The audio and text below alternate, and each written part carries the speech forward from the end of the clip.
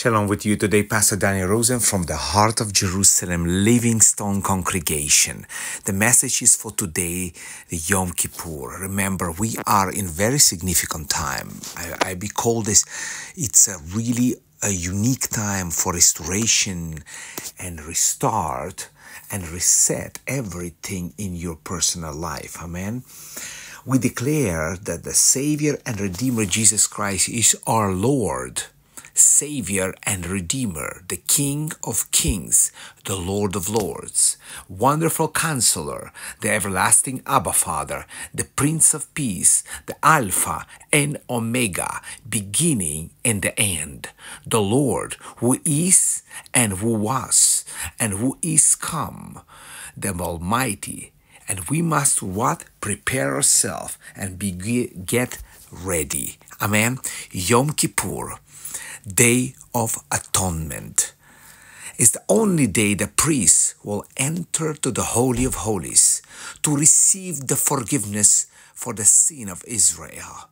Jesus, the Messiah, Yeshua, Christ Savior, shed his blood on the cross to pay for our sin, so we can boldly entering to God's presence.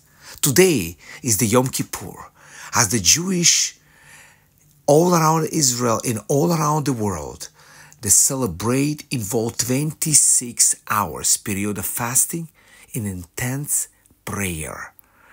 It serves as your last appeal, your final opportunity to seek God's favor, demonstrate your repentance, and reconcile with the God Almighty.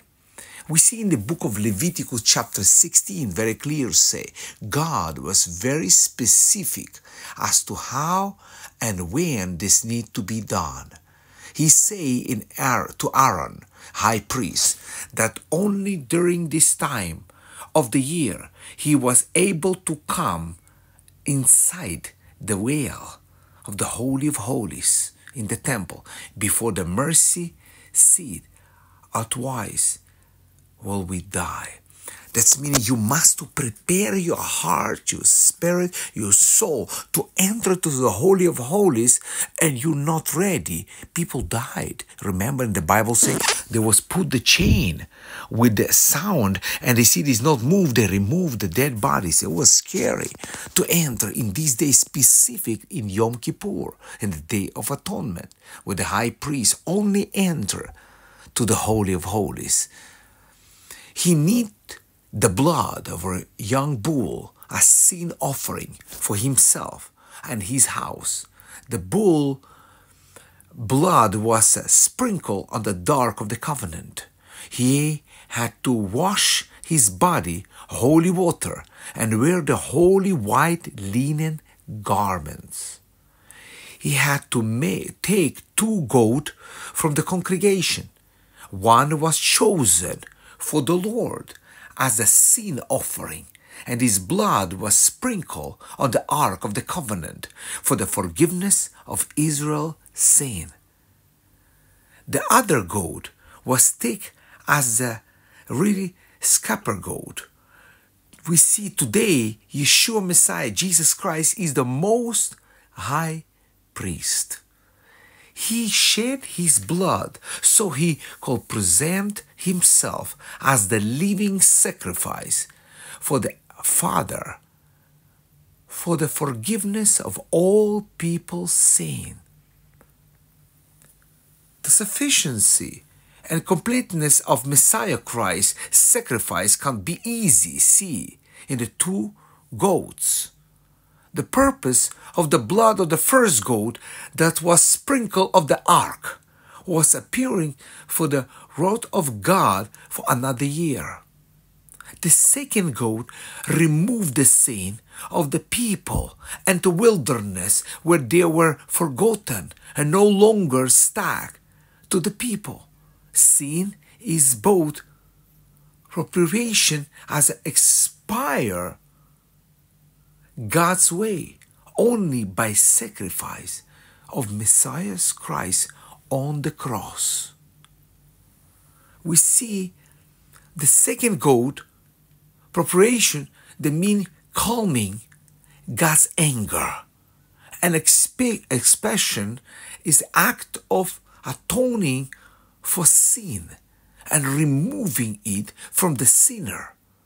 Both together are achieved eternally by the blood of Jesus Christ when He sacrificed Himself on the cross.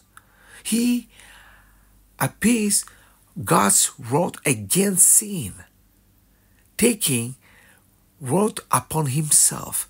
Take all upon Himself. Take all the heaviness and pain and your disappointed, discouragement, your hardship, your problems, your loneliness. He take all on Himself and carry on Via Dolorosa to Golgotha. We see in Romans chapter 5:9 says, we have now been justified by His blood. Now much more shall be saved from God's struggles wrought through Him. In Psalm 103 verse 12 says, the act of second goat removing sin was like the real life story illustrating God's promise. God say He will take our sin away and forget them completely, just like now and how the east is always far from the west. We see Yeshua Jesus has made a way for us so we can come pure and humbly believing in Him, repenting and allowing His precious blood to cleanse us, make us completely new. He dressed us in white, fine linen garments to enter boldly into the presence of God. Not just once in the year in Yom Kippur and Day of Atonement, but any time through the year. No bull of goat sacrifice, the veil of the temple has been torn from top to the bottom, so we can enter boldly presence of God. It's the time to enter to His presence through the blood of Yeshua, Jesus the Messiah King. Receive the forgiveness of your sin once and for all, and be saved. He is really waiting for you. It's all because of His blood. Believe Yeshua Jesus. He's the Son of the living God who died on the cross for our sin. He was buried, hallelujah, and resurrected on the third day according to the scripture, so we can have eternal life with Him. The moment you believe in Him and that He died for your sin, you saved, justified, sealed unto the day of redemption and the rapture ready. The Holy Spirit will come to live inside of you. He will help you, guide you, change you, and be with you forever. Oh, in John chapter 3:6, the God so loved the world that He gave His only begotten Son, that whatever believe in Him, who shall not perish, but have everlasting life. Wow. Can we pray right now in this moment? In this Yom Kippur, in the fasting day. Heavenly Father, clean and purify us. Really change everything we need to be changed. Heal everything we need to be healed.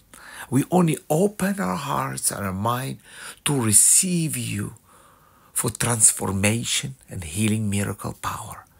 In the name of the Father, Son, and the Holy Spirit, Yeshua the Messiah, Jesus Christ. Yes and amen.